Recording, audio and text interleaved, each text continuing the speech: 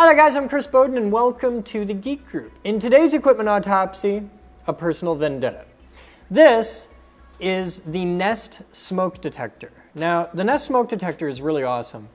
I like it because I don't like tradition. Tradition, more often than not, is an excuse for lazy thinking.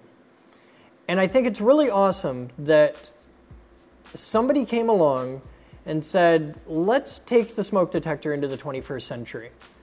Because smoke detectors have evolved very, very slowly and in very small ways over a very long period of time.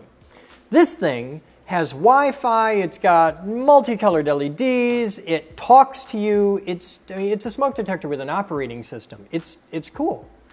And I firmly agree that they are the absolute best that money can buy in the world of smoke detectors. Now, this is just my opinion. But if you have a smoke detector, shut up, don't you, this is the thing. Smoke is clearing in the living room. That's great.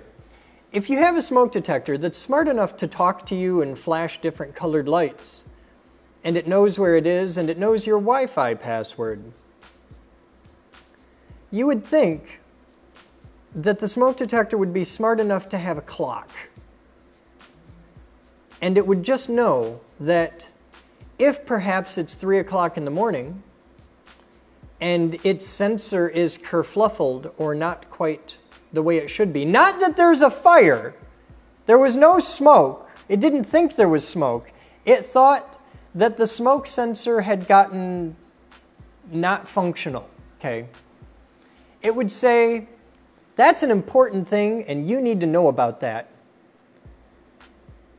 But that maybe you don't need to know about that at 3 o'clock in the morning. Instead, it chose to emit a beep. If it's 3 o'clock in the morning and you are sound asleep and you've been asleep since, say, midnight, and you get awoken by the very characteristic beep of a smoke detector, two things happen.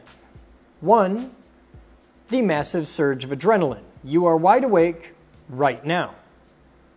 Two, you're not going back to sleep anytime soon. This sucks. So, given that the smoke sensor is apparently faulty because it told me so by beeping and by sending me text messages to every electronic device that I own, I figured it might be a good autopsy today. Now, it told me at 3 o'clock in the morning that the smoke sensor was faulty. However,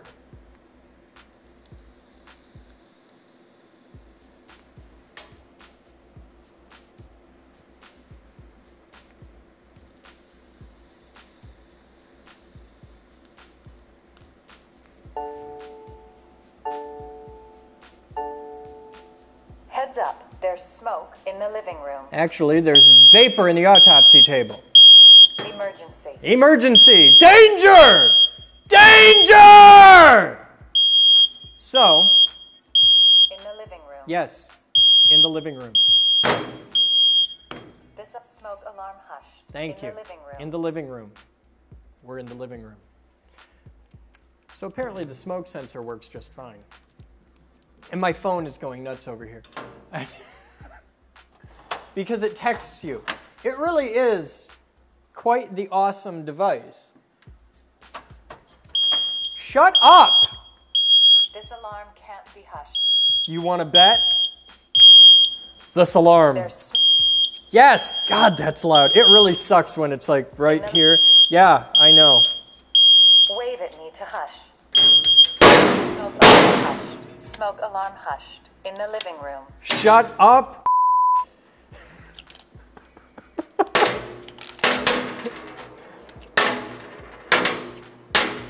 It runs on 6 ultimate lithium batteries. You're hushed. I feel a little better now. All right, so on the outside, there is the grill. There is the button. The center part is a button. And then there's a light ring around it. let's take a look at what's inside, because this thing is just, it's made of awesome, and I think that they are eminently hackable, but I haven't seen anybody hack one yet. I'd really like to. On the back of it, there's a USB port, and you can see it even when the back's on it. There's a, it looks like this. And right here, that's a USB port. And I think somehow, with a little bit of mojo, you could patch that in to a computer and maybe find some cool stuff in there. I think that it would be really cool if you could hack one of these and just explore the firmware, explore how it works and what it does and all that. I think it'd be cool if you could add more locations to it. There's only a few locations in the list, like living room and kitchen and garage and basement and really, really arbitrary stuff. I think it'd be really cool to be able to say, like, you know, this is the smoke detector in Mackey's Funhouse or whatever. Because it's got all this capability.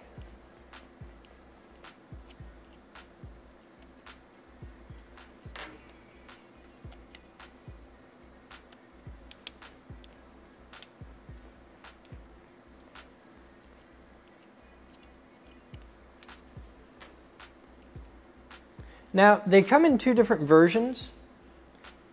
There's a battery-powered one and a wired-in one. This was a battery-powered one, you can see, because there's no port on the back for wiring it in. But inside, the chassis is the same because it's still got the ports for the hardwired one. Now, I got all the screws out. And I would imagine it just pops right out. But I want to be gentle.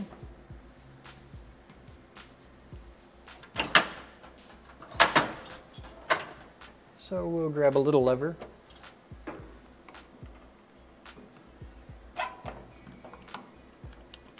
Oh, that's just plastic.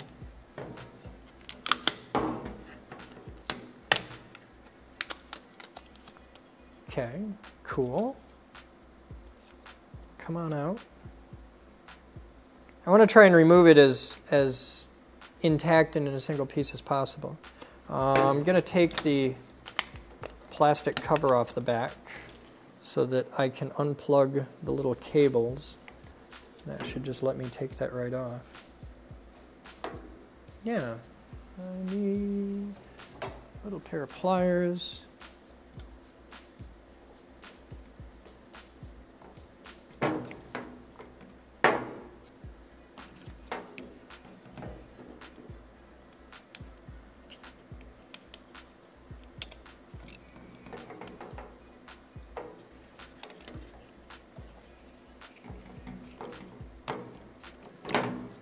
Okay, so there's our board.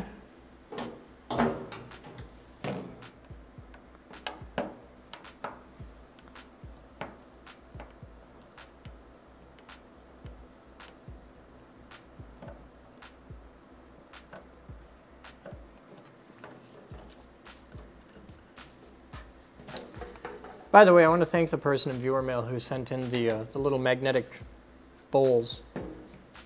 They're very handy.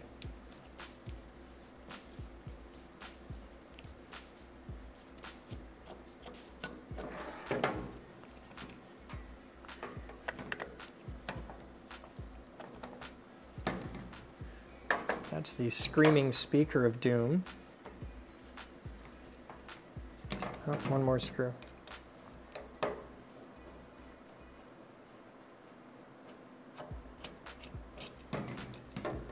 Okay. Battery housing. And this should be the button and light ring.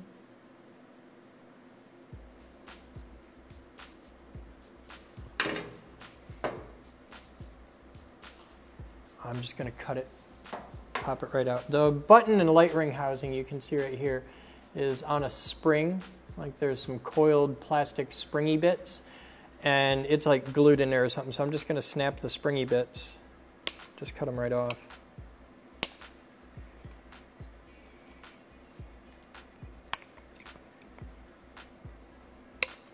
because that's easier than trying to fight the glue. So that's what's left inside the housing. It's pretty much empty. You can see the screen over it, and that's just it. Okay, now this, I'm just going to leave that together because I can plug it back in there. And we'll set this aside. This is just the battery tray. You can see it holds 6 batteries, and it does it in 2 different banks. There's actually a center tap connection, so there's a connection on each end, then a center tap. And then this is the screaming alarm of doom and pain. It is impressively loud. It's a little plastic speaker in a housing. Doesn't really appear to be any more to it. I don't think it has a built-in amp or anything like that. I think it's all done from the board. So this is the brains, and this is the part we really want to look at. Now this is a revision A 01-01-22 or 0022-03. You can see it right here, and I'm going to zoom in really far on this for you guys so you can really see it. Okay, there's the circuit board, and you can see the revision number down in the corner. You can see the USB connection. This would be the wired-in power connection. I think this is the actual smoke sensor because there's a bunch of little holes around the side. On this side, we've got 3 more devices. So let's dig into it and figure out what's what, because I don't know and I want to find out. So we've got nothing's labeled. They're not giving away any secrets. There's a button here. This is an electrical contact. You can see the disc of the contact, and this is a piece of spring metal, so that touching does something. I think this senses that it's in the housing. I'll take off as much as I can.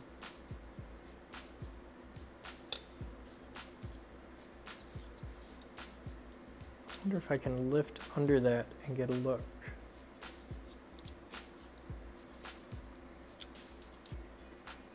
Oh, hello.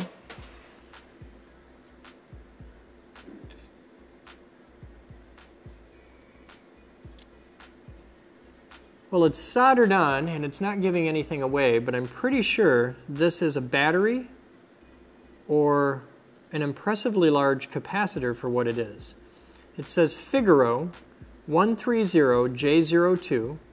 It's got a code on it, 0978. And then on this side it says TGS 5342. I don't know what that is off the top of my head. It could be a battery or a capacitor, judging by the shape. And it's soldered on each end. For a capacitor of that size and shape, it'd usually be an electrolytic, so it'd be connected on one end with 2 connections. This is on both ends, and there's definitely a positive end and a negative end because it's got a band and a button. And given that one side's buttoned and one side's flat, it's really leading me to think it's a battery, but it's not marked with any voltage ratings or anything like that. But it looks like a small lithium cell. Over here, now this I think is a smoke sensor. I'm pretty sure because of the little fins around the edge. This I don't know. This might be a smoke sensor. This might be a carbon monoxide sensor because I know it senses both. So I think this senses smoke particulates through the 2 little, there's 2 little LEDs or maybe a infrared LED detector type thing. I think this optically senses smoke particles. And I think this senses carbon monoxide. I could be totally wrong on that. This is just educated guesses. Now I also see these 2 little things here. And I think these are some manner of ultrasonic emitter and receiver, and that these are what it uses to sense motion when you wave at it, because it knows a lot. It knows if the lights turn out, so it's got to have a light sensor in it, which I don't see anywhere. But we should look around for that. But I know it can sense light. I know it can sense movement, smoke, and carbon monoxide. So just going with my gut, I'm going to say this is the smoke sensor, this is the carbon monoxide sensor, and the carbon monoxide sensor is labeled East, patent number ZL2007-20108-335 4. This just says nest on it. There's no numbers or anything. I don't know how it senses light, but... All right, well, let's fire it up and see what we can make it do. I have to put some cables back in. That goes in that way, which means it goes in this way. Which may be rather tricky to do, but I'll try. Oh, wait. What are you? There's a toy surprise inside.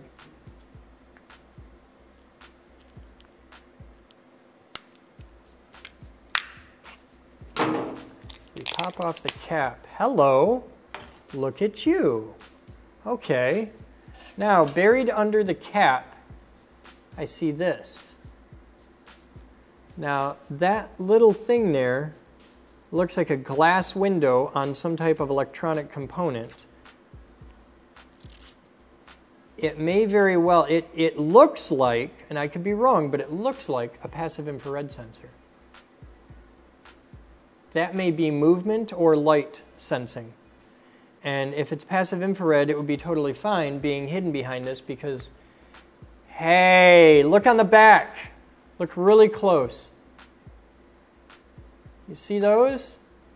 Those are little Fresnel lenses. So this, to look at it from this side, just looks like a cover plate. But looking at it from the back, it's a totally different story. That is a passive infrared sensor. I'm almost certain of it. And these Fresnel lenses, while at optic frequencies, this is just, translucent. It's almost opaque. But at infrared frequencies, it goes right through it.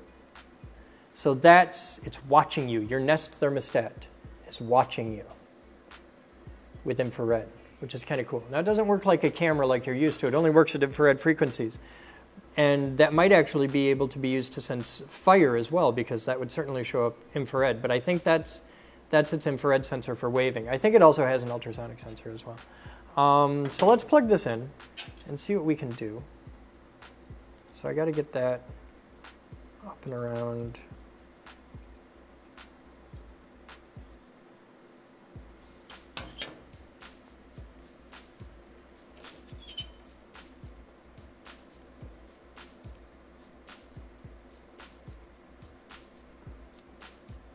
Okay, I got that plugged in-ish.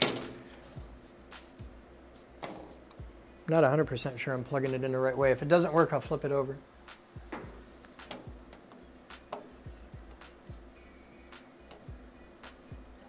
Okay, I've got that in there. And where do you go? You were plugged in over here. Okay.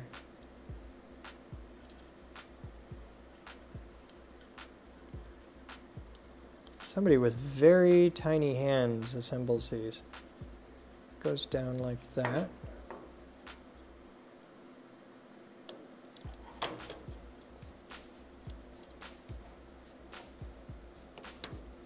Okay, that's snapped in. And now I'm going to put batteries in it. I'm going to do that before I plug it in because it'll just be easier.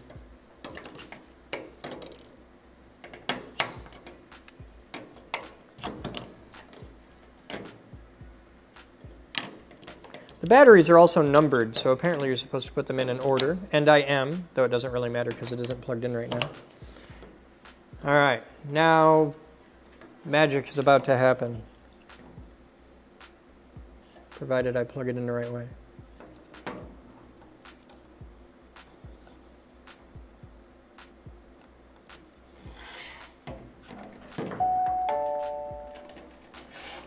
Hi from Nest. Hi, Nest. I'm expecting some LED mojo happening up here.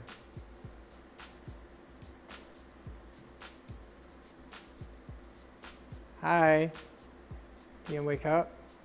Can you give me some lights?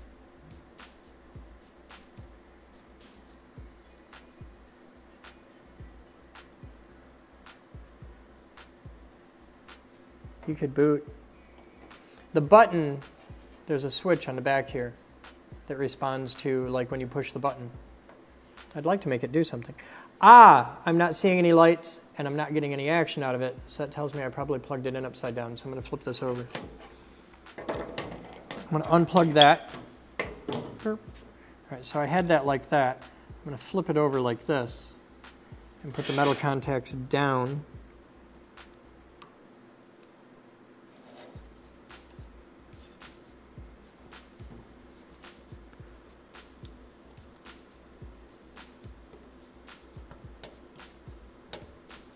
There, that feels better, it looks better.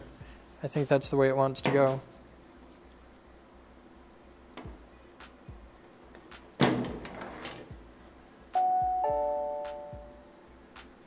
Hi, from Nest.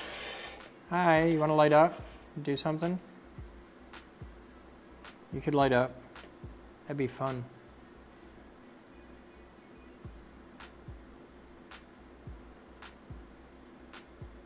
I can't get anything to light up, and I don't know why. I've got it plugged in. I'm even pretty sure I got it plugged in the right way. Maybe I can ram that in there further. Ready, in the living room. Oh, now we're going to do Press something. to test. All right, let's run it through a test cycle and see if we can get... I don't see any... Oh, no, you can see a little bit of lights on the edge. It's just hard with all the stuff going on. This is only a test. The alarm will sound. The alarm is loud. The test starts in 10 seconds. Press to cancel. 10. I'm not doing that. 8. Cancel. Ready. In the living room. Thank you. Press to test. No. Because it freaks everybody out when they start hearing smoke alarms for some reason in this building. But you can see the lights working in there. And there's a lot of stuff on here that we can't really dig into. I would love dearly to be able to plug into this and explore the firmware on the as part of the show. I think that'd be really cool. But I'm going to need some serious computer mojo to do that. And I think, given that it's very low-level software and all that jazz, this is totally a Kidwell project. So I'm going to set this one aside, and when Paul's in town next, we'll do some digging with this. So keep an eye on the blogs, and when Kidwell's in town next, we'll check this out and see what we can get out of it. Because there's a lot to this. There's a lot more, and I think it's a fascinating bit of technology. I think it's really amazingly well built, and I like that this exists. I think that there's a really big opportunity for you to be designing and building products like this, to take something that hasn't evolved in decades and really bring it into the 21st century. Because this is a smoke detector. That's all it is. A smoke detector, carbon dioxide detector. I mean, it's really simple. But there's so much more to it than what everybody's used to. They're expensive, absolutely. Worth every penny. It's an amazing device. They've done the same thing for thermostats. And this could be done in a million other areas. You don't have to invent the next big thing. If you look at the history of science and technology and you look at how things are invented, James Watt didn't invent the steam engine from scratch. He stood on the shoulders of Newcomen and took it to the next step. I want you to think about where you could do this. It might be something amazingly simple. It could be shoelaces. But look at the world around you. Look at the existing state of all the technologies you see and say, what would happen if I made a version of this where money is no object? It doesn't matter what it costs, but it's the absolute best that technology can create in this day and age. I want to see that. I want to see more of things like this. The guy who invented the Nest is a millionaire now. And he didn't invent anything new. He took something that already existed and has been around for decades and just made it amazingly better. Sometimes the best inventions start with an already pre-existing idea. That's how technology works. We don't make instant giant leaps. We take one more step. And you, being young and intelligent and creative, have the abilities to take that next step. And I would be sincerely honored if the Geek Group could in any way help you do that. So come here, use all of our tools, use all the materials, and take something to the next leap forward. I want to see you create something. And until next time, we're going to keep taking stuff apart and exploring. I'm Chris Bowden. You guys have fun. And as always, we'll see you next time.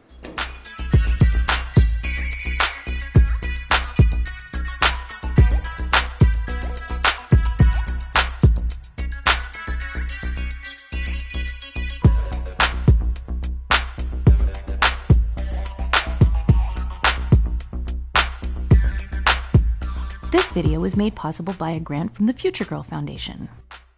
This video was made possible by thousands of private donations from members and viewers like you. Please visit thegeekgroup.org for more information on how you can donate and become a part of our dreams of Avalon.